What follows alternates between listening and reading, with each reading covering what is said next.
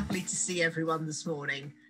Good morning and welcome to today's talk, which is going to be all about global connections that we can evidence through the British Museum collections. So it's not the global connections of the British Museum per se, but we're going to take some objects that are housed at the British Museum and we're going to use them as a source of evidence to investigate what they tell us about global connections across time, looking in particular at our two C's today, which are communities. So communities across the globe and also communities that have moved around the globe.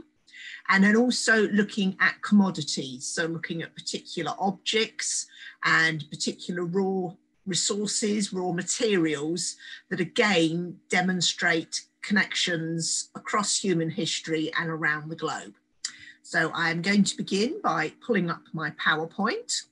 We will begin at the beginning. I will pick up my trusted laser pointer for the objects that have particular details on. And let me welcome you to Global Connections, Community and Commodity Links in the Museum Collection. And we're going to begin with one of the earliest objects from British history in the British Museum collection. This is an object known as the Gray's Inn Lane hand axe, and it has been part of the museum collection since 1753. It was originally part of the collection of Sir Hans Sloane, and therefore became an object in the founding collection of the British Museum. It's a pointed flint hand axe in the shape of a teardrop, and it appears to have been used as there is ancient damage on both cutting edges. So damage to the napped edge down both sides of the hand axe. And that damage is heavier on the right-hand side. The object itself dates to around 350,000 BC, what archaeologists know as the Paleolithic period, and it was found in modern Farringdon in London. And the object, at the point at which it was deposited, was being used in a period when the landmass we know as the British Isles was part of mainland Europe, later a peninsula, before rising sea levels created the British Isles around 6000 BC. And just to say that our own species, Homo sapiens, who represent all the humans currently alive in the world, they are a relative newcomer to Britain. The earliest evidence is a jaw fragment found in Kent's Cave in Devon, estimated to be about 40,000 years old. And for thousands of years, the presence of modern humans in Britain was sporadic. Human beings coming and going, often in response to the incursion of ice during various ice ages, moving down from the north and at times covering almost the whole of modern Britain. And Britain itself has only been continuously settled by Homo sapiens since around 12,000 years ago. So what we're going to do today is we're going to move forward from our wonderful hand axe, and we're going to be looking at a range of other objects, other commodities, which start to tell us about the movement of humans to Britain, and also talk to us about networks which humans in Britain then start to set up, which then allow the movement of commodities, skills and people across time. So we're going to do a bit of a time leap because we're going to move from the Paleolithic and early settlement in the British Isles, and we're going to move forward through prehistory to what is known as the Viking Age in Britain. And our object for this particular period is an object known as the Curedale Hoard. And the Curedale Hoard is actually a group of more than 8,600 items, including silver coins, jewellery, hack silver, and ingots. And hack silver refers to any item made from silver which has been quite literally hacked or cut into smaller pieces. So there's a nice example up here in the top right-hand corner where you can see that a bracelet, a silver bracelet, has been cut. So only part of it is represented in the hoard. The other parts may be further down, but it has now stopped being a wearable bracelet and is referred to by archaeologists as hack silver. Now, this hoard was discovered on the 15th of May, 1840, on the southern bank of the River Ribble in Curedale, near Preston, Lancashire. And interestingly, the coins in the hoard are from 3 different sources in a proportion of 5:1:1. And the largest proportion are from the Viking kingdoms in eastern England. And the other 2 portions of coins are firstly coins from King Alfred's kingdom of Wessex. So we start to see here a relationship between the Anglo-Saxon kingdoms to the south and west of modern England, and what at that time had become the Danelaw, the area of northern and eastern England ruled by the Vikings. And this hoard shows example of coins circulating between those 2 areas of Britain, a mixture of Viking coins and also Anglo-Saxon coins, all silver. The final part of the coinage are coins from overseas. And these coins come from areas and sources which are Byzantine, Scandinavian, Islamic, Papal, Northern Italian, and French, in particular from the province of Aquitaine in modern France. And it's believed that the hoard was buried around 903 to 910, soon after the Vikings had been expelled from Dublin in 902. And the location of the hoard is also important because the Ribble Valley was on an important Viking trade route between the Irish Sea and the Viking city of York. Now, the Vikings had first invaded Britain in AD 793 and last invaded in 1066 when William the Conqueror became King William I. William's Viking great-grandfather, Rollo, invaded Normandy in northern France in 911. The Viking homeland was modern Norway, Sweden, and Denmark.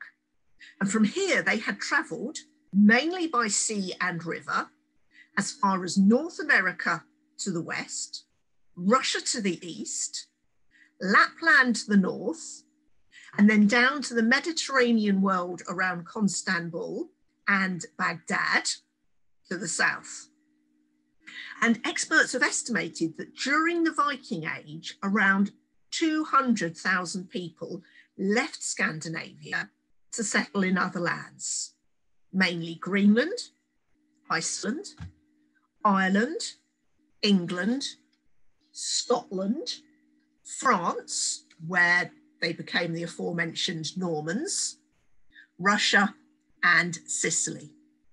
They traded extensively with the Muslim world and also fought as mercenaries for the Byzantine empires of Constantinople, modern Istanbul. And when we look here at the English language, we can see that their legacy remains with us not just in terms of objects, such as the one on screen, but also in terms of language.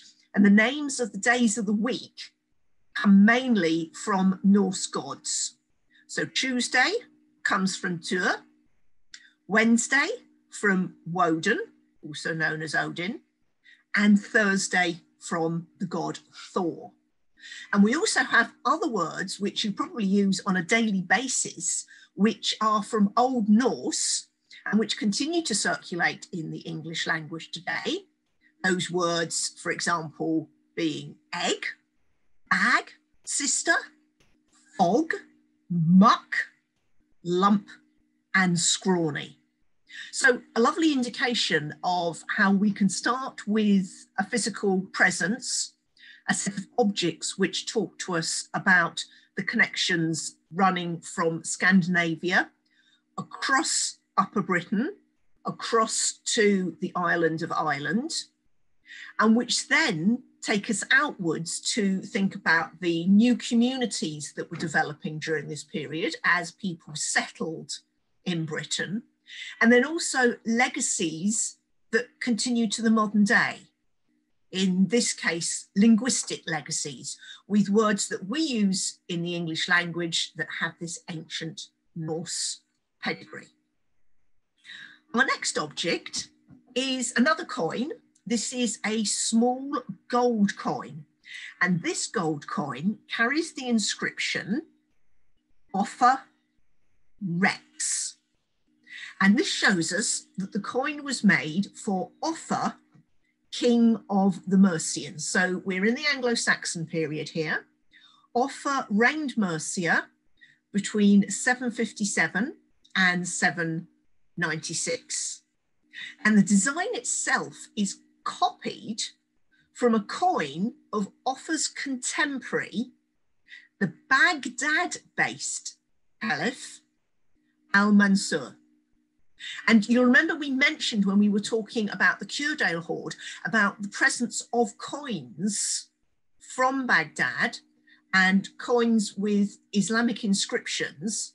And we see this again with Offa's coin. So at an earlier period, we have those developing trade and economic relationships between these two different parts of the Anglo-Saxon early medieval world.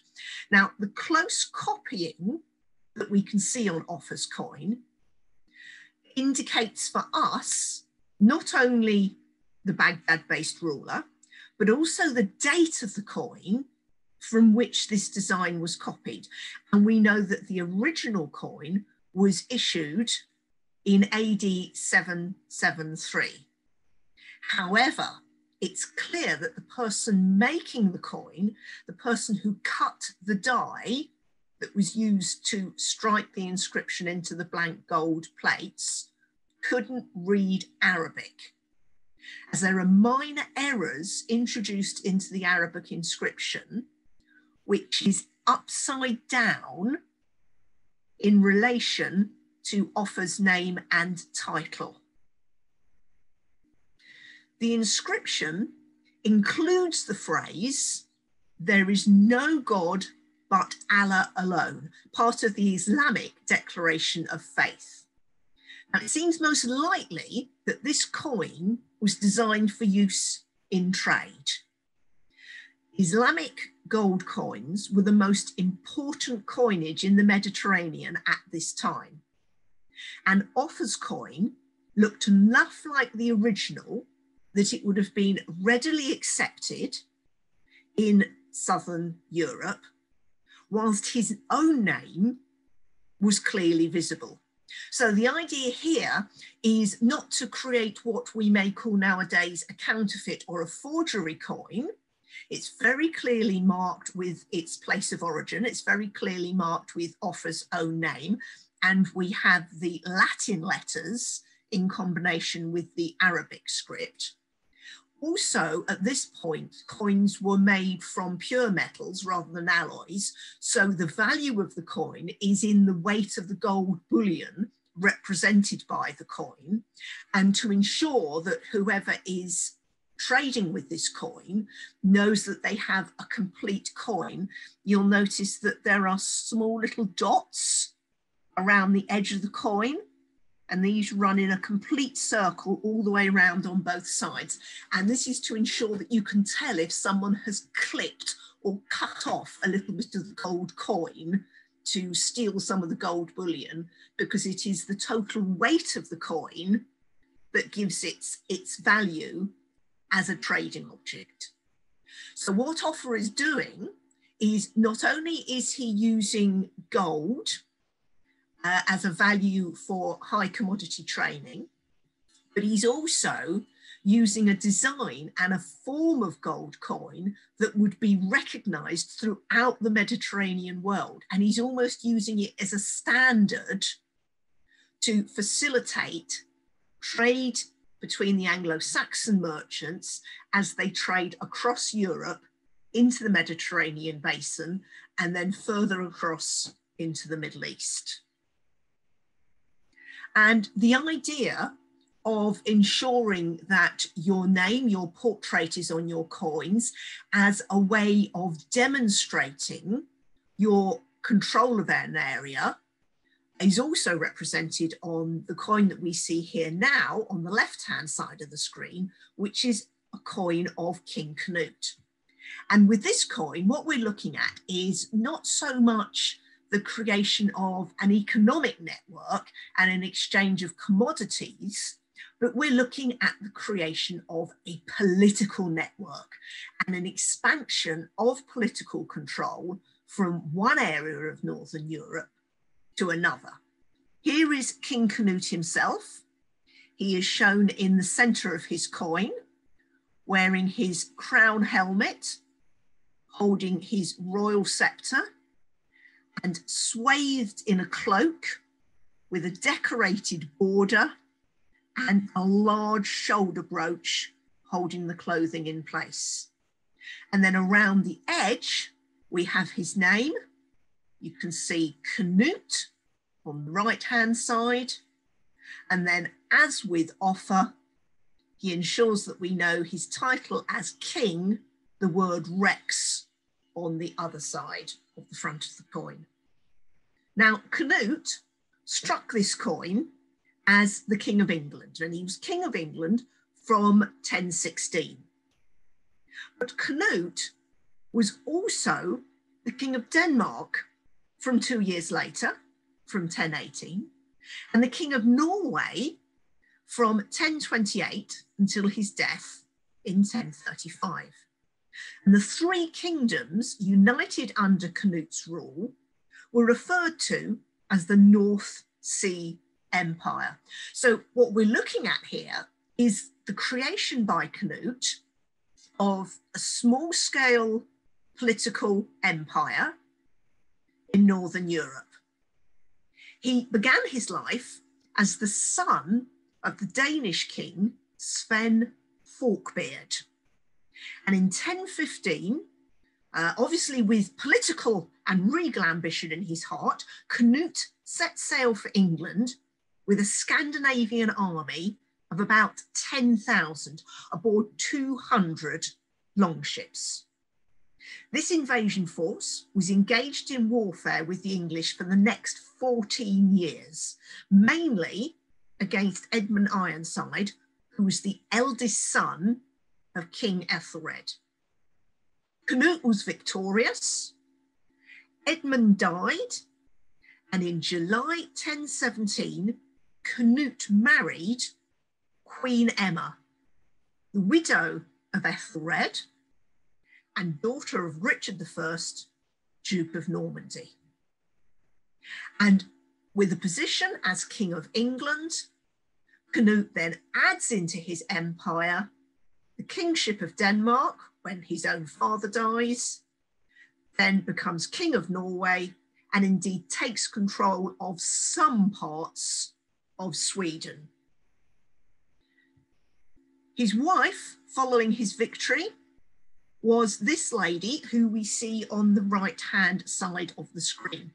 And Emma of Normandy is a very powerful and interesting early medieval queen, but she also enables us at this point in our story to tie in Canute's connections further south into Normandy in modern France. Because Emma of Normandy was twice Queen of England by her successive marriages to King Ethelred and then King Canute. And to help promote the interest of her sons, her son by Canute, Katharine Canute, and her son Edward by Ethelred, she commissioned a flattering biography of Canute and herself, an early example of a secular biography. And what we're looking at here is an image of Emma from an illuminated manuscript, a page from this secular biography, currently held by the British Library. And this copy of the manuscript was made in Normandy around 1041, probably at St. Omer, for Emma herself. And it's the frontispiece, and it shows Queen Emma receiving the book from its author, the monk, whose name has unfortunately been lost. And to the side, her two sons, by her two husbands, look on. And a further note of connection was that Emma was herself, with her Normandy background, the great aunt of William I. So with the portrait of Canute and Emma before us, and with Emma's two sons, by Canute and by the previous Anglo-Saxon King Ethelred, we can start to see the political and royal and diplomatic connections that are circulating around Northern and Mid-Europe at this time. And also we can see how Emma, with her creation of this biography, is actually attempting to manipulate this situation to actually build up her husband Canute's right to the throne by recording his achievements as king, and thereby promoting the cause of her own son by Canute to be the next king of England. Now, until 2008, it was believed that this was the only manuscript of this particular secular biography surviving. Then, in 2008, a new manuscript, the Courtney Compendium, was found in the papers of the Earl of Devon at Devon Record Office. This version, the only other known surviving version, is believed to have been compiled 2 years after the British Library one, and it adds detail to the context, to the content, and also the political context at the time, because the second version, which has now been acquired by the Royal Library of Denmark, shows the rise and succession of Emma's other son, Edward the Confessor. So again, it's an attempt through this secular biography, through what we would call the second edition, to again promote the rule of Emma's son, who had first been Katharine Canute, and then on his death, her second son, by Ethelred, Edward the Confessor.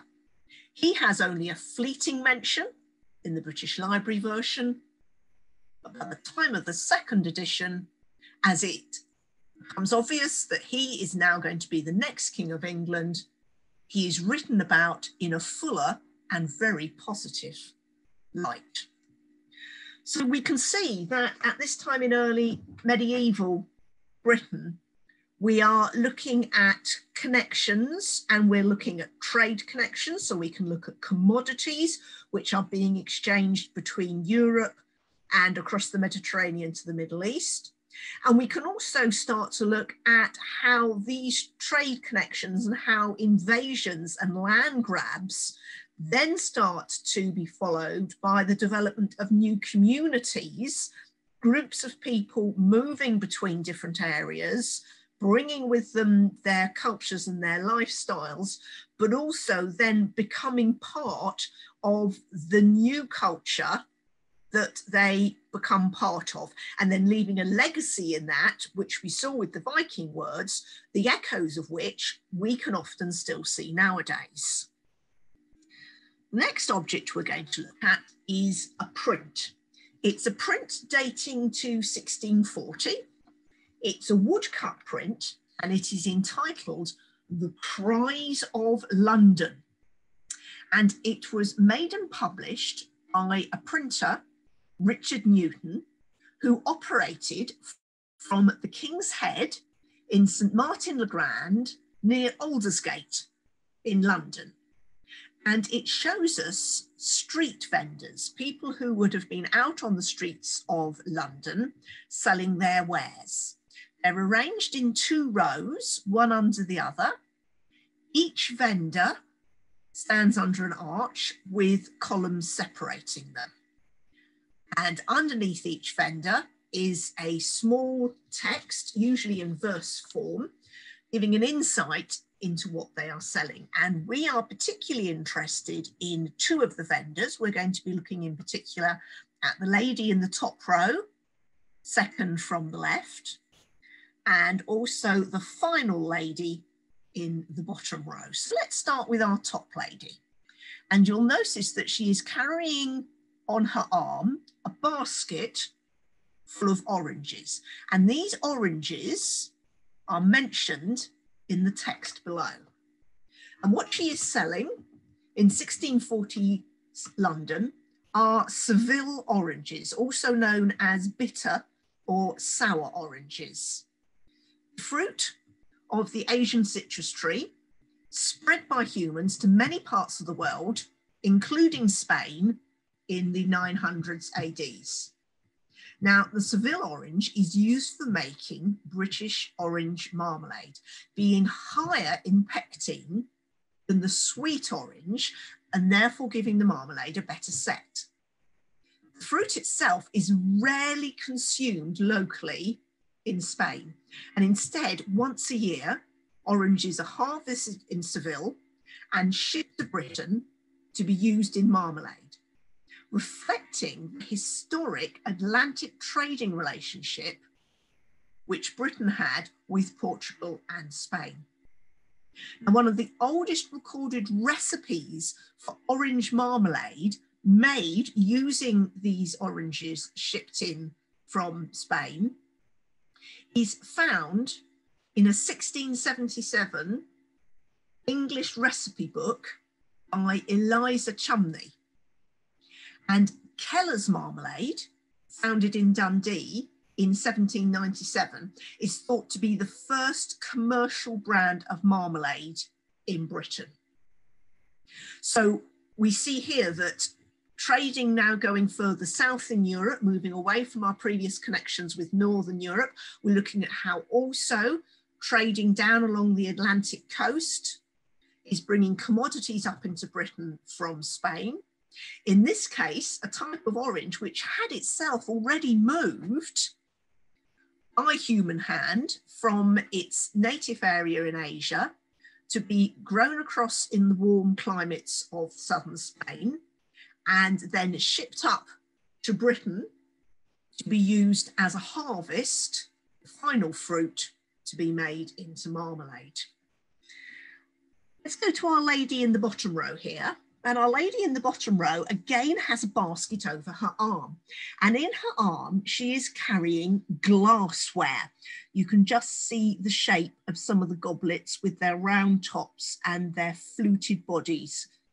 And then also in her basket, she has some small, more cylinder-shaped pieces of glassware, which nowadays we would refer to as a beaker. And underneath, in the verse, we see that she is selling Venetian glassware, a type of glass made in the Italian city of Venice. And this sort of glassware was traditionally elaborately decorated with gilding, enamel, and engraving. And production of this sort of glassware had been centered on the Venetian island of Murano since the late 1200s. And it became Europe's major centre for luxury glass from the 1300s. Now, since glass factories often caught fire, Having it situated on an offshore island removed one possible cause of a disastrous fire in the city of Venice. Now, originally, Venice was controlled by the Byzantine Empire, which was the later Roman Empire in the East. It later became an independent city-state and a flourishing trade centre and seaport. Connections with the Middle East helped Venetian glassmakers to gain skills, since glassmaking was more advanced in areas such as Syria and Egypt. And during the 1400s, Venetian glassmakers invented cristallo, an almost transparent glass considered the finest glass in the world. And in the British Museum collection, we have two pieces of glass which are a lovely illustration of the different types of glass that our 1640 street vendor may well have been selling. And we saw examples of both of these in her basket. So to the left, we have a beaker. And this beaker dates from about 1850, so late Tudor. And it's made from a rosy grey glass. It slightly goes outward at the rim and has a narrow base ring at the bottom and is decorated all the way around with a slightly uneven trail of glass beads, which are spiral at the bottom and then flatten out to create rows near the top. This little glass beaker has a height of 9.5 centimetres and was made in Antwerp. So an indication that the glass seller in London was selling wares not only from Venice, but also from other glass production areas in Europe who were creating glass of not quite so high a quality as that available from Venice. On the other side of the screen, we do indeed have a piece of Venetian glassware. This dates also from the late 1500s and is a Venetian glass goblet. It has a funnel bowl with a bulb and bell foot. A bell foot because you can see it's hollow inside like an upside down bell. And this is the area that the drinker would have then held to ensure that the contents of the goblet weren't heated by the warmth from a human hand. It's been decorated with diamond point engraving. So once the glass had been manufactured and had set and cooled, it would then be engraved, in this case, with floral scrolls, tiny insects, and then a formal band of decoration, including little heart motifs and a wavy scroll around the top. And this particular goblet is much larger than the beaker. This has a height of 27 centimetres, but is much narrower in diameter and would have been available to those with a higher household income, would have cost more than our beaker to the left, and probably would have held higher quality drinking liquids as well. So higher quality wines than those that may have been drunk from the beaker. So glassware coming into London in the Tudor period not only gives us an indication of the different social hierarchies within Tudor London and the different levels of glassware that people were able to buy into, but also gives us an indication of where those commodities, the commodity of glass, is being traded from, and the different networks that London has in terms of London merchants trading out towards nearby European countries such as Belgium, and then trading further round into the Mediterranean and to the Italian peninsula. Our next object is one object, we can see both sides of it on the left-hand side of the screen, accompanied by a portrait which will give us further information about our gold coin on the left. And this is a gold coin which was recovered from the Sulcum cannon site shipwreck. It's a gold coin minted in Marrakesh in Morocco, Africa. It has a weight, solid gold, of 4.36 grams. And we know from the inscription that it was minted in AD 1600 by the then Sultan of Morocco. And it came into the British Museum in 1999. And you can see here the little number 31, which was written on one side of the coin, refers to the fact that it was the 31st such coin to be registered in the museum collection that day. Now, the coin itself comes from the wreck of a ship, which is in the estuary off Sulcum. And this ship went down around 1630 to 40. The vessel, indicated by a number of cannons and anchors on the seabed, is unknown. And the wreck site itself is a protected wreck managed by Historic England. When it was excavated, it yielded the largest ever find of Moroccan gold in Europe. Over 400 Moroccan gold coins, ingots and jewellery, as well as fragments of Delft pottery from the Netherlands. The latest coins so far indicate a date of around 1631. So this is one of the indicators that the archaeologists use for trying to work out when the wreck may have occurred. Carrying coins of 1631 indicates that the wreck occurred after this date. There are also two non-Islamic coins, two copper coins, one of which was struck in the Netherlands in 1627.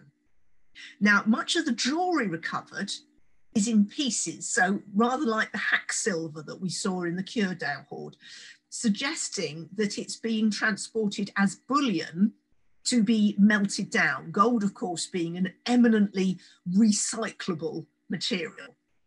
And the ship itself may have traded between Britain and North Africa, because it's known that at this time there was a regular trade in gold from North Africa into Europe.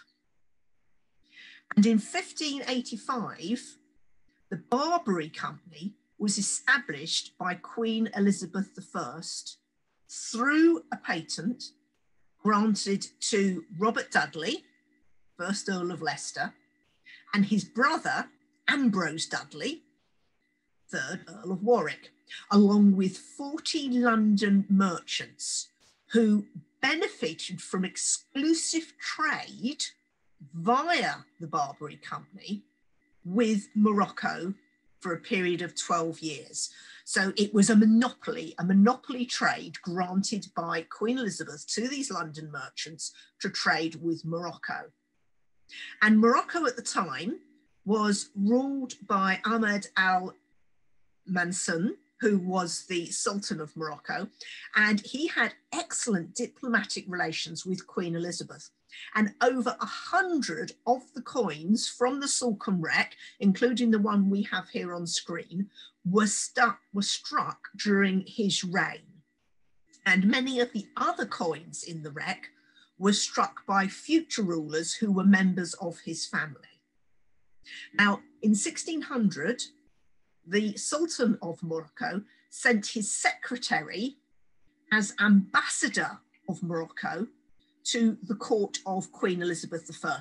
And we have a portrait of this Moroccan ambassador, a painted portrait, which is currently owned by the University of Birmingham, which we see here on the right of the screen. And the ambassador's stance and clothing, as well as his prominent scimitar, his curved sword, indicate his cultural and military prestige. And publicly, the embassy was negotiating a trade agreement, which was picking up on the initial formation of the Barbary Company, which had been a monopoly for trade between England and Morocco through the merchants in London. But the real purpose of the visit was to form a military alliance against Catholic Spain. So a lovely example from the late Tudor period of how a trade delegation are then masking, obscuring a level of relationship which then switches to political, military, and even religious in terms of a Protestant country and an Islamic country, then creating an alliance against a very powerful Catholic country, which sits between these countries and which historically had been hostile to both the other partners. And what we're going to do now is we're going to take that idea of of religious difference being a driver of communities and commodities as we look at our next set of objects. And we look at a set of objects made by a set of very skilled craftspeople who moved from Europe to England, the Huguenots. And we're going to take a quick 10-minute break before we move on to the Huguenots. And I'm going to leave on screen this particular object from the British Museum collection. It is a case, external case and internal workings of a clock made by a Huguenot clockmaker in London. And what I'd like you to do is have a look at the outside of the case, and you'll see that as well as the time dial, there are 4 other dials on the front of the case. The back of the case is beautifully decorated. This would have been where you open the back panel to see the workings. So normally hidden, unless you were opening the clock to get at the workings. And I wonder if anyone on the back can work out what the small image is that the engraver has placed at the center of the back panel, slightly obscured by the pendulum. It's, I'll give you a clue, it's a biblical image, slightly relevant to the story of the Huguenots. So I will leave this on screen and I will see you again in 10 minutes. Hello and welcome back. So let me, Katharine, let me read what people have said about this. So it's a bit hard to tell. It might be simply a simple perspective, but I'll guess it's David and Goliath, said one person. Someone else says it's the parting of the Red Sea. I think that's, is it from the book of Exodus? Because I'm thinking it could be something to do with the Edict of Nantes, when the Huguenots were ejected from France and they all came over to England in the early 1720s. What else is there? It depicts their persecution, says somebody else. That's some lovely ideas then. And the parting of the Red Sea, that really does seem to be suggested by these little landscapes with their little trees. They do indeed look as if that is a parting of the Red Sea, the Reed Sea, with Moses. And that's an interesting link, actually, because certainly these people have a journey leaving one land for another. It also is, I think, closely related to the idea of their persecution and their survival, because we are indeed looking at David holding the head of Goliath. So the victory of the small over the large, because the Huguenots were a group of French Calvinist Protestants who found themselves in opposition and persecuted by the Catholic Church in France. And Catholic hostility to the Huguenots led to the French Wars of Religions, which occurred intermittently between 1562 and 1598. There was then an Edict of Nantes, which was granted by the French king, which gave them limited autonomy within the French Catholic state.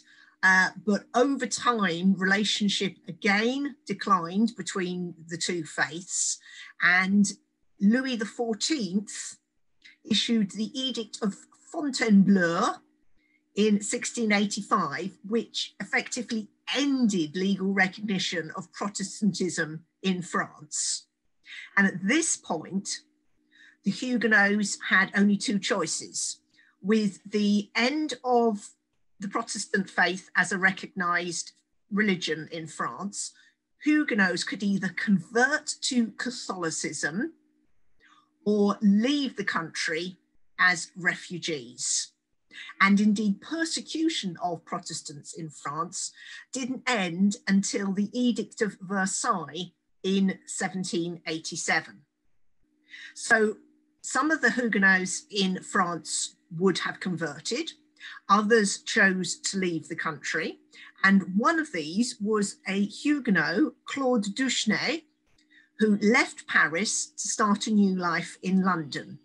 And he is the clockmaker who made the clock we see here on screen, now held by the British Museum. And he was a brother of the Clockmakers' Company in 1693, and he lived in Longacre in the parish of St Anne's, Soho. And he lived until about 1730 and had at least one son, Anton, who became a member of the Goldsmiths' Company. And what we have here on screen is a large bracket clock with a carrying handle made in Claude Duchesnay's clockmaking workshop. It has a large time dial on the front and 4 small dials around the edge. The top left is the dial used for regulating the clock to keep it running on time. The top right is the dial which enables you to have a striking clock. This clock would strike on the hour, the half, and the quarter, or to silence the striking.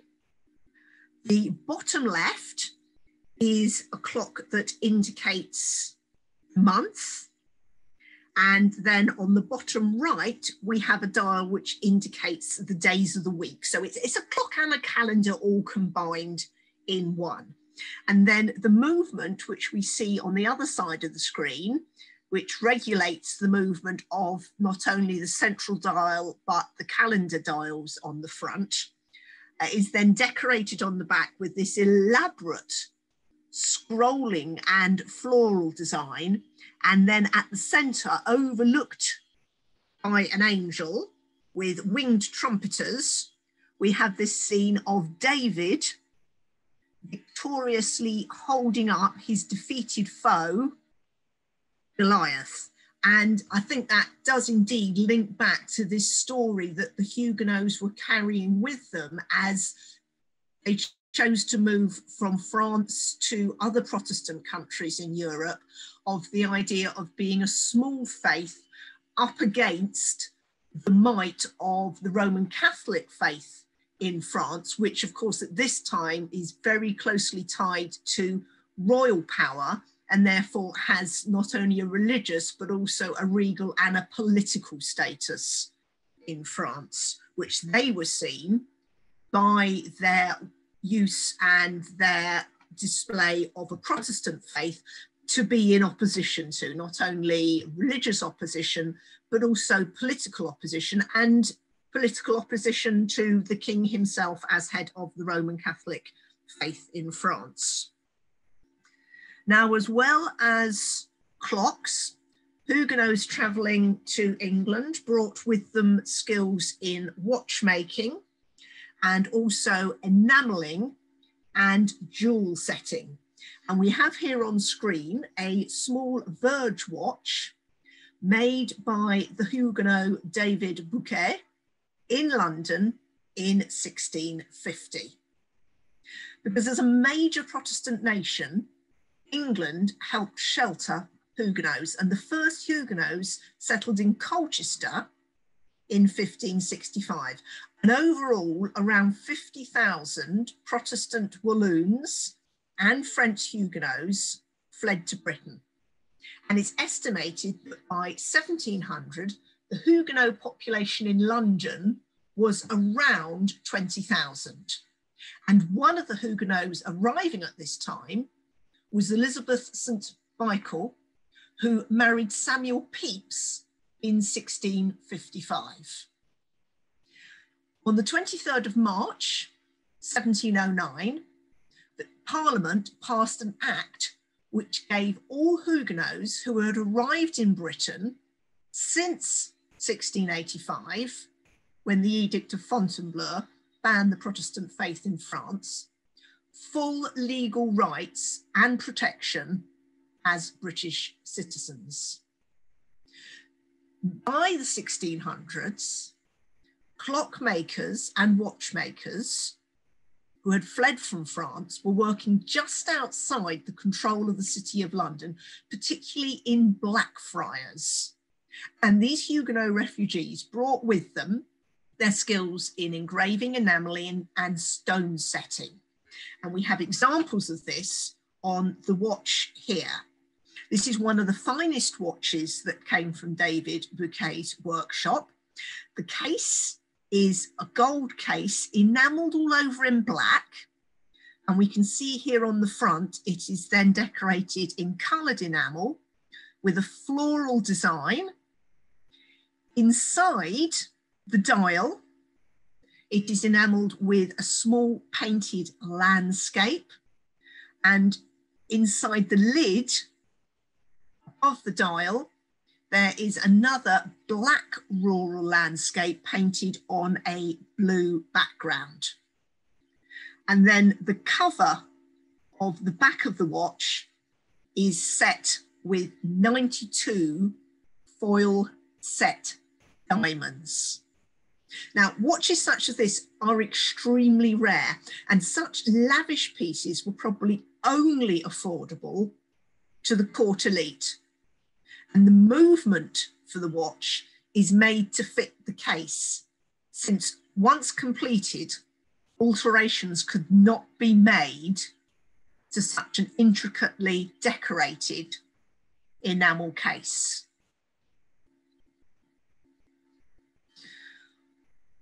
In the British Museum collections, we also have a portrait of one of these Huguenot refugees. This is a portrait of a man called Matthew Matte, who lived from 1718 to 1776. And he was a member of the Huguenot community in London. He's dressed in his frock coat over his waistcoat, and he has a turban on his head. And this portrait was created as a result of his will, in which he instructed his executor, who was his wife Mary, to employ an eminent engraver to engrave his portrait and to then print 100 copies to be distributed to friends and family. Now, Matthew himself was born in Utrecht in the Netherlands, his father having been a Protestant refugee from France who had settled in the Dutch Republic. The family then moved to London, where in 1750, Matthew began to publish a bi-monthly journal printed in The Hague, which gave an account in French of the main stories circulating in the British press. So a bit of a cribs sheet for mainland Europe of the key stories circulating in Britain. He was elected a Fellow of the Royal Society in December 1751.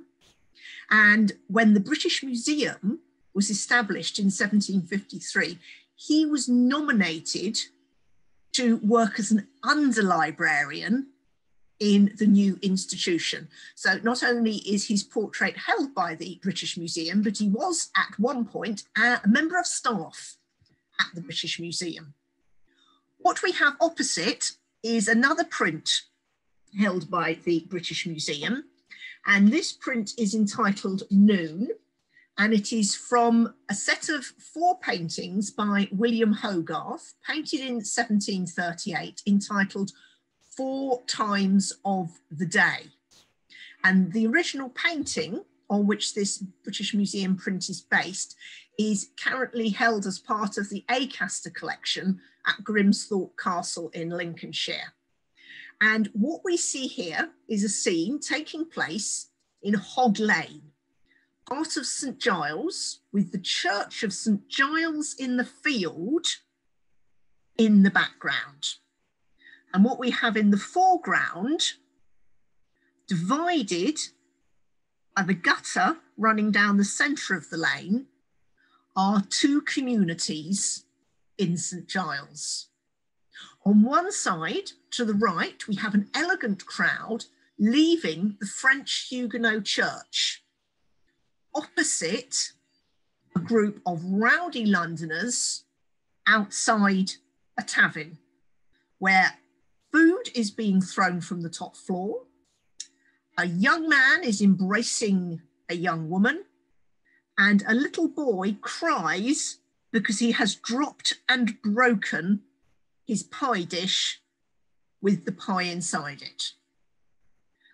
On the other side, amongst the members of the Huguenot congregation, we can see that the older members of the congregation are wearing traditional dress, probably dress and ways of dressing that they brought with them from their life in mainland Europe, whilst the younger ones are wearing the latest London fashion.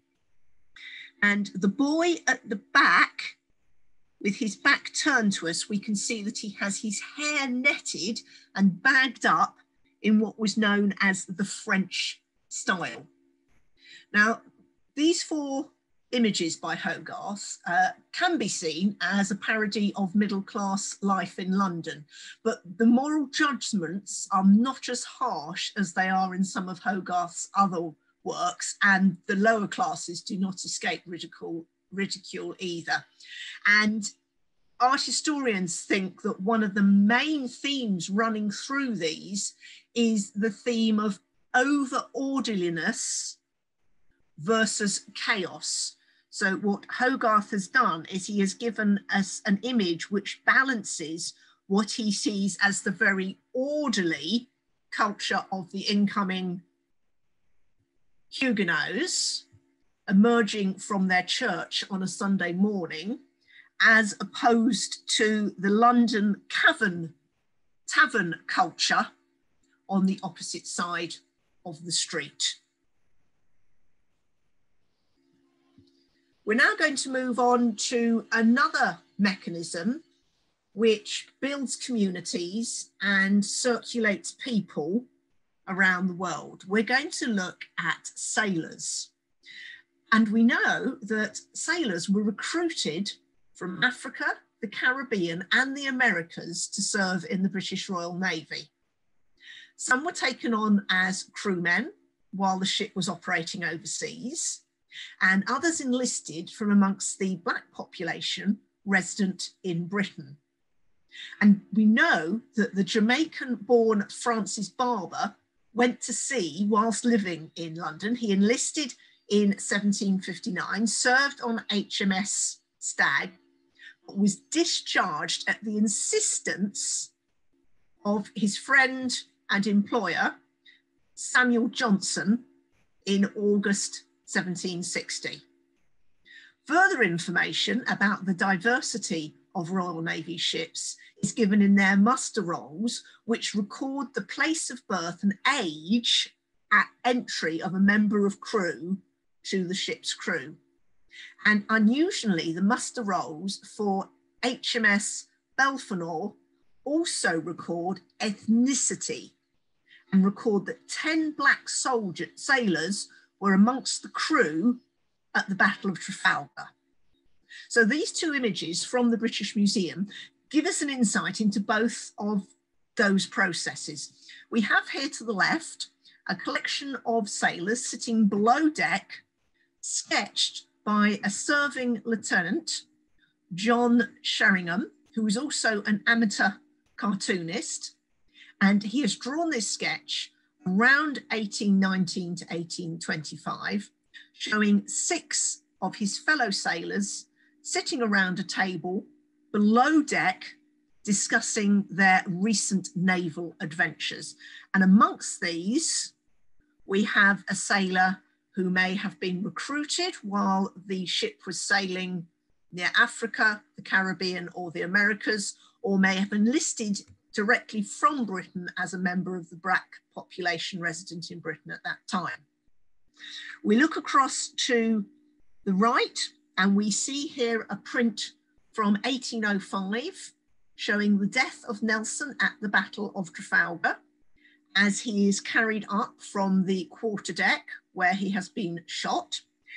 And you can see that amongst him, the sailors continue with the business of war, and amongst them, we have the face of one of the African heritage sailors who was serving on board the Victory during the Battle of Trafalgar. Having served in the Navy, some of these sailors then retired into life in London and took up a second career. And what we have here are two pictures from the British Museum collection of a person known as the Old Commodore of Tottenham Court Road. The image to the left is a print based on a picture drawn from life and printed by the printer William Day, who was operating in Lincoln's Inn Fields when this was printed.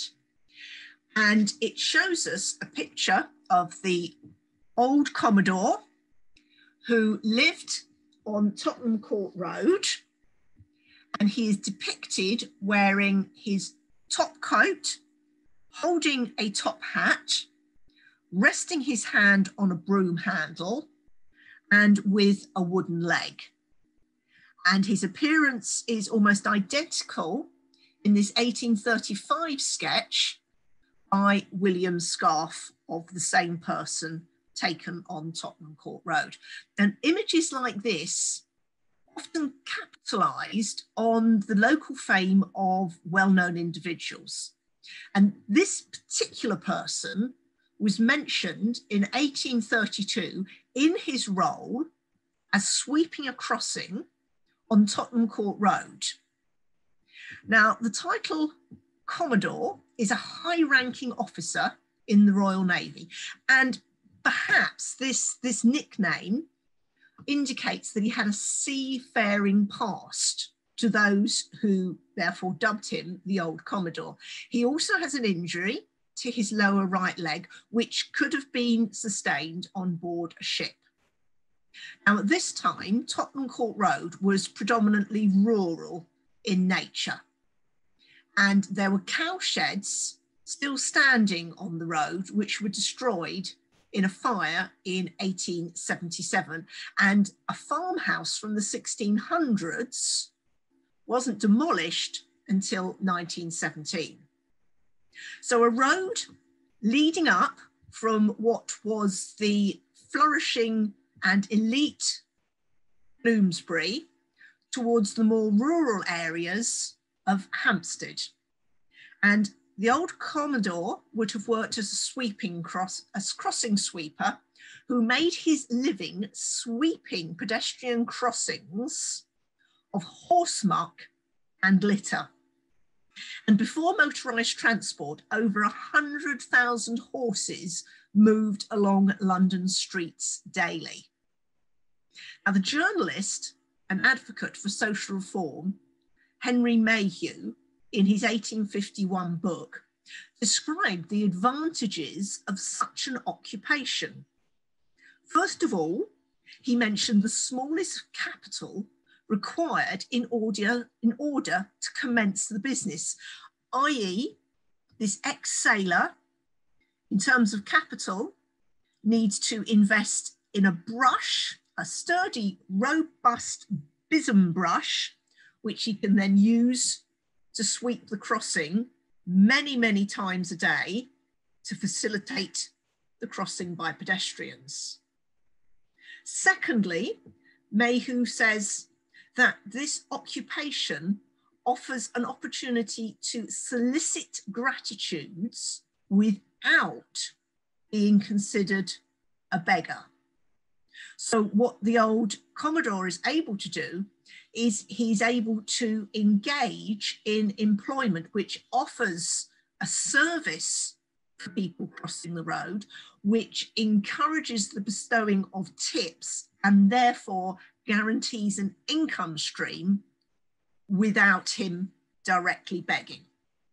And then the third benefit arises from being constantly seen in the same place, which Mayhew says would often excite the sympathy of neighbouring households, who would sometimes give such a road sweeper a small weekly allowance or provide food from the household kitchen.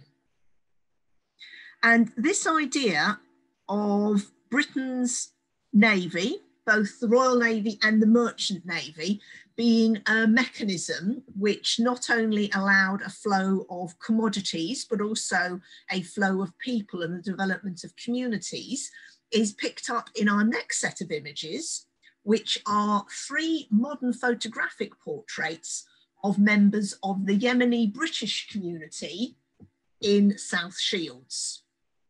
And South Shields has been home to a Yemeni British community since the 1890s, and similar communities were founded in Hull, Liverpool, and Cardiff. The main reason for the Yemeni arrival was through employment as seamen on British merchant vessels. South Shields is a large coastal town in Tyne and Wear, and records show that several hundred Yemeni sailors were living there in the 1890s. Between 1910 and 1930, more people arrived, and the community at one point reached 4,000. 12 members of the community are represented in photographs purchased by the British Museum from a set taken by the Egyptian photographer Joseph Nabil for an exhibition which he held at the Baltic Centre for Contemporary Arts in Newcastle in 2008. And the original Yemeni sailors came from the port city of Aden, which was under British control. And we have here a photograph in the British Museum collection of Aden in 1906. And these seamen needed places to stay when ships were in port.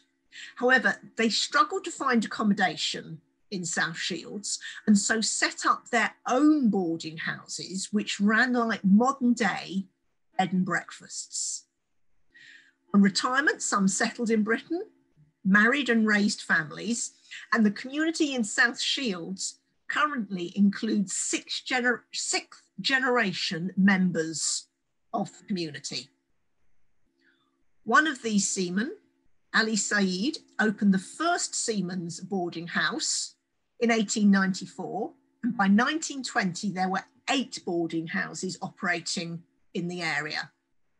Other former sailors settled and opened cafes and shops, and the boarding house owners played an important role in the lives of the sailors, offering assistance in securing their next ship, and also money and advice.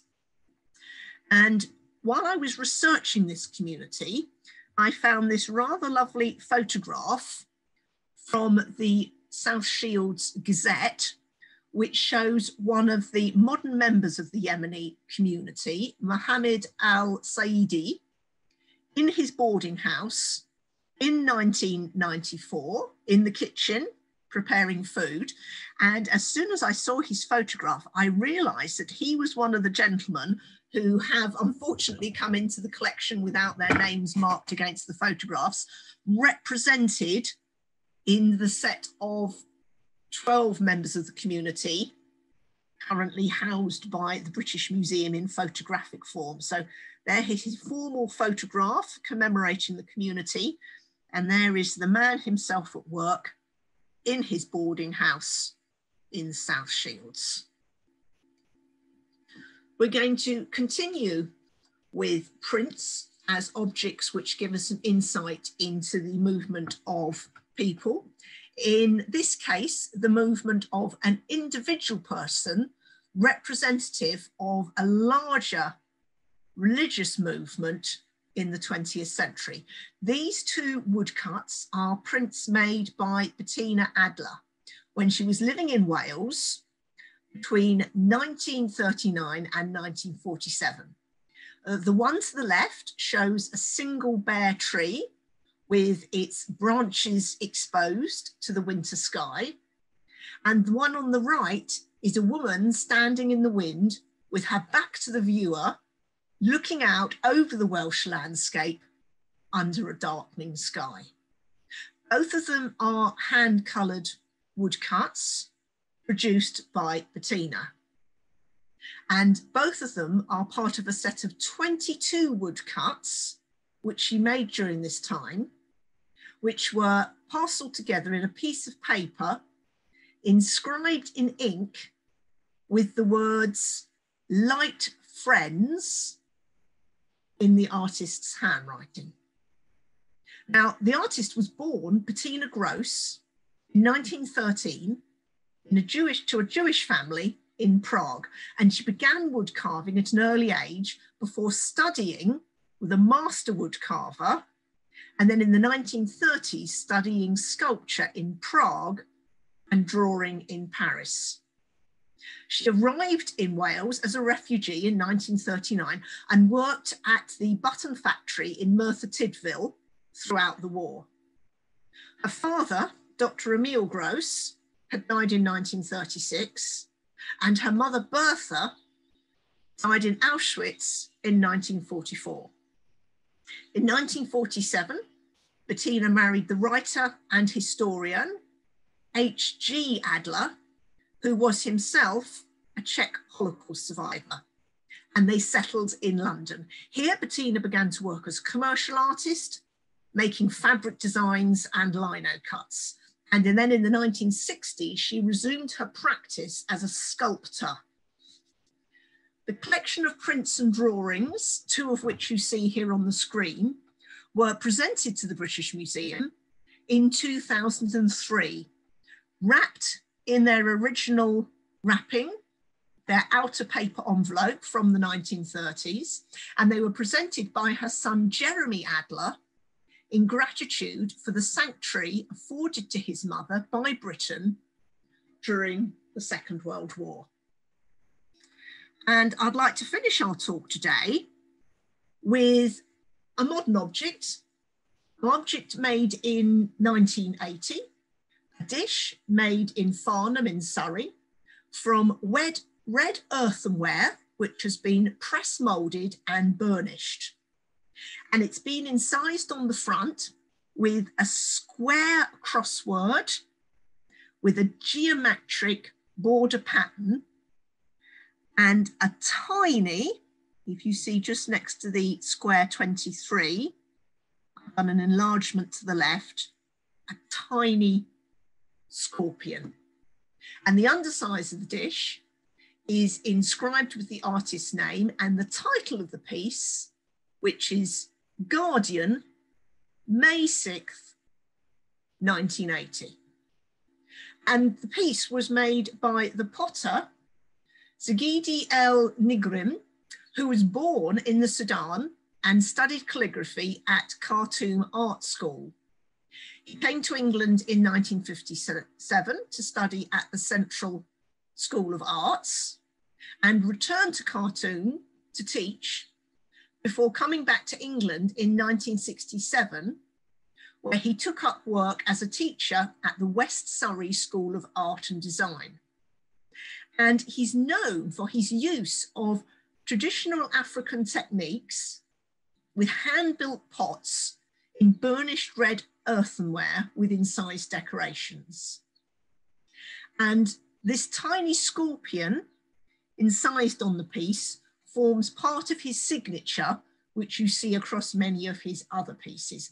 And what I particularly like about this piece, and why I think it's a nice piece to end on, is that it is a fusion, it is a combination of the potter's traditional Sudanese heritage, drawing in the burnished ware, and the incised ornamentation often seen on Sudanese redware, a tradition which goes back to the prehistoric pottery of Sudan, dating to 2300 BC, but then in its decoration draws in a part of the potter's life in Britain, the decoration being a crossword from the Guardian newspaper. And the inspiration for this design perhaps goes from his observation of the popularity of crosswords in British culture, and perhaps references his own background in calligraphy, which gives him an interest in graphic and topographic forms purely for their aesthetic qualities. And when we look at the crossword, we can see how he's picked up the idea of the pattern of squares across a crossword, the use of numbers to indicate where the letters will then start to be filled in. And he has then picked up elements of Sudanese design to mark out what in a newspaper crossword would be the black squares, indicating where no letters need to be filled in. And I also rather like the fact that some of these squares seem to be floating off, almost as if they're escaping the crossword. So there's sort of a lovely combination, a lovely movement, a lovely energy of Sudanese pottery traditions combined with this sort of this formal, very ordered topography and layout and design of a British crossword. So I hope you've enjoyed our talk today, and I hope that it's inspired you to have a look at some of the other objects that we have in the British Museum collection. We have a wonderful online database, British Museum Collection Online, where these objects are all drawn from. And do take a little look if you've got a particular heritage that is part of your background. There's a search box to look up particular parts of the world. You can look at particular periods. You can search against dates, against places, against people. Also, we've touched on a number of communities during our talk today, some of them such as the Huguenots. So if you want to go away and do a bit more research on the history of those communities, a very complex set of interactions for the Huguenots dating from the Reformation through to the French Revolution, when in effect all religious groups in France were equal citizens with the end of the monarchy and the declaration of the secular French Republic. We now have a bit of time before the end of our talk for any questions people might have or any comments that you would like to share with the group. Thank you, Malcolm. Thank you, Catherine. A couple of comments saying, great lecture, thank you, and wonderful, most informative, thank you very much. If there's any questions for Catherine, please ask them now or put them into the Q&A section. I'm sure she's happy to answer anything you've got.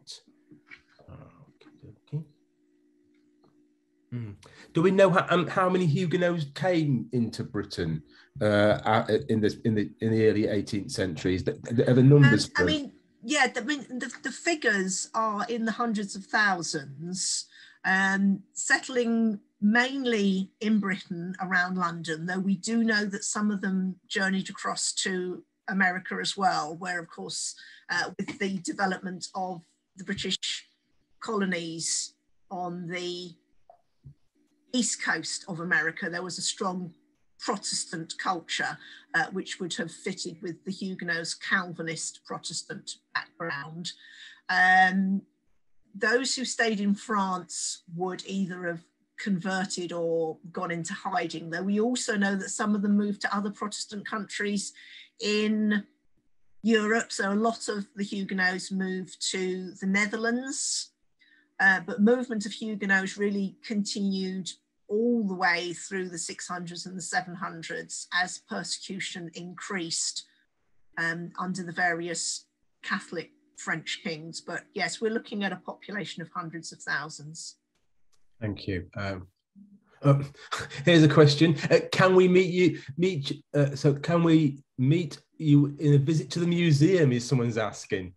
Now this is a very good question, because one of the reasons that Camden was so keen to set up this set of history workshops is that before the lockdown, of course, there was a huge public programme running through the British Museum in Camden, including gallery talks, which cover many aspects of the collection. And I was one of the people who gave the gallery talks. So yes, once public programming resumes at the British Museum, then I will indeed be out in those galleries talking about our objects, objects from around the world and across time. And also, as I hope you saw with our talk today, not just thinking about historical narratives, although as a historian I love those, but also thinking about sort of slightly theoretical ways that you can get into a subject and how you can start to look at, say, human migration in terms of push and pull factors that may be religious, that may be economic,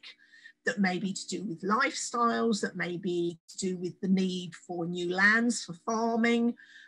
So yes, all these ways that encourage people to look at our objects as sources of evidence for the past that go beyond their form and function, is something that I do in the British Museum galleries, and it's part of the public programme on the British Museum website.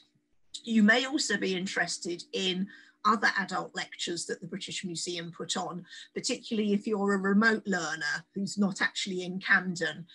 And if you go on to the events and exhibitions pages on our website, you'll see that there's a number of free online lectures directly from the British Museum, often linked to our exhibitions. So yes, talking about what we've got is something we are keen to do in the learning department. Cool. In the 1835 Tottenham Court Road sketch, what did it say in handwriting on the angle near his head? Oh, that's a very good question. The sketch was made by George Scarfe, and it was noted with the title, The Old Commodore of Tottenham Court Road. So we know who he was and where the sketch was done. And I think it's also dated. He usually dates all of his sketches. So he would have written a date onto it as well. We've got a number of his sketches in the British Museum.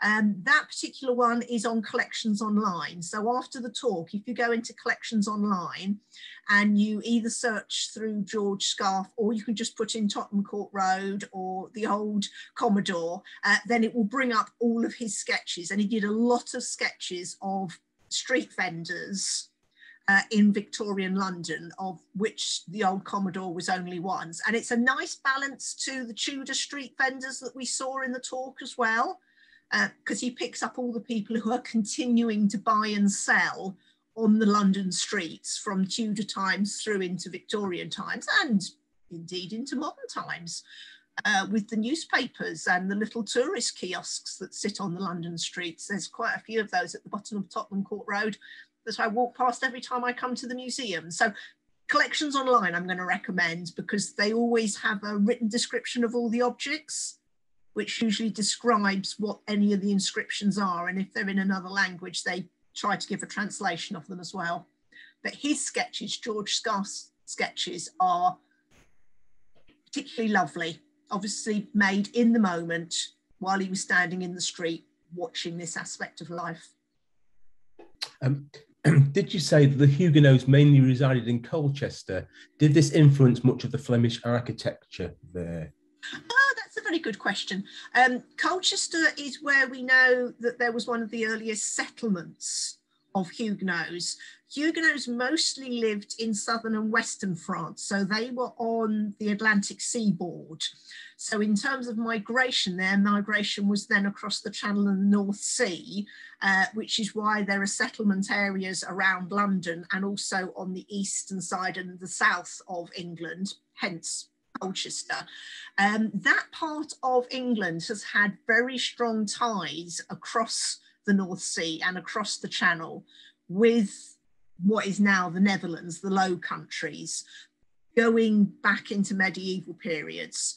So as one thing, actually, that's a very interesting point. We didn't look at the transfer of architectural styles. But yes, you are absolutely right. The idea of bringing back architectural styles from your travels and of drawing particular architectural styles to your needs in your new community is something which we have very clear evidence in the built environment in Britain. So yes, there is a lot of low country interaction of people and of goods and communities. I mean, it's still an area where there are a lot of active ports going to those areas of Europe, because of course we've got Harwich, one of the main ports going across to the Dutch and the Belgian ports. So yes, it's a connection that's been there for thousands of years and which continues to this day.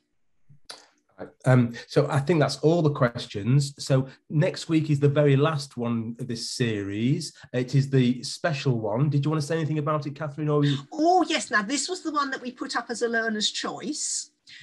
So we have, since before Christmas, been collecting ideas from learners who've been emailing us with things that they would like to hear about for the last talk in this series. And the most popular suggestion was Anglo-Saxons. And so what I have decided to do is we're going to do a look at the Anglo-Saxon period, which encompasses early Anglo-Saxons and late Anglo-Saxons. It's a very long period in British history, and one where there are quite a few changes. The Anglo-Saxons moved from being invaders in the early period after the fall of Roman Britain to being people who are invaded themselves. So we might even meet Emma of Normandy again when William the Conqueror arrives. And we're just going to pick up on some objects we have in the British Museum collection, which have an Anglo-Saxon provenance, many of which are Anglo-Saxon and British. And we're just going to start teasing out some of the key themes and elements of Anglo-Saxon history in Britain after Roman Britain and before the introduction and then development of Norman Britain after the conquest. Sounds fantastic. Thank you very much, Katharine. We'll see you next week. You are most welcome. Have a lovely week, everyone. Bye-bye.